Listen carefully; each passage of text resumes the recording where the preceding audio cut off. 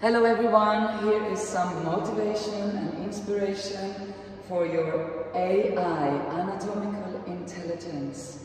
And today I'd like to spend a few moments with the hip itself.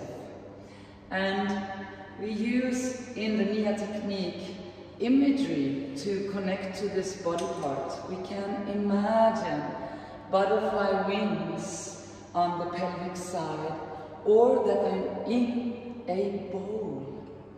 And the intelligence of this structure is amazing.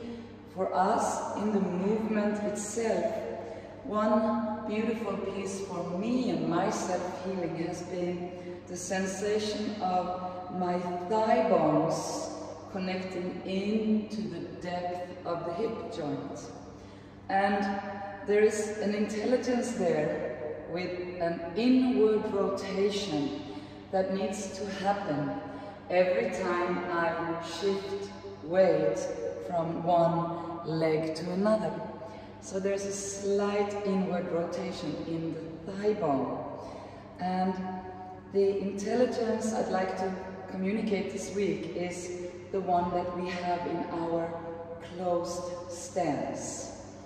And I often get the question, why is it in Anniann that the heels are not together? Well, if I stand and put my heels together, I will limit the amount of energy that can flow through the chakra system and all kinds of systems, but it's not the same as when I open the heels, pretty much the size of a piece of cake. And I actually bring the hip into an inward rotation. So our closed stance, that first movement we often do, is a training to connect to the intelligence of this anatomical part that wants to internally rotate every time I take a step. And don't miss it.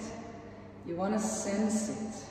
And if you feel far away from your hips as a structure, put your fingers in the crease, bend and hide your pubic bone, and you want to sense your fingers disappear into that joint itself and have a landmark where you can connect, and there you want to sense an inward rotation in the closed stance.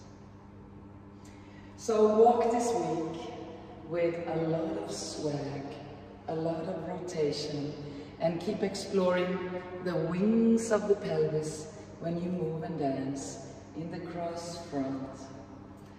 Keep dancing into the bowl of your pelvis. And if you are a Anniann teacher, invite your students to sense these intimate details. Thank you so much, and enjoy your hips. Ciao.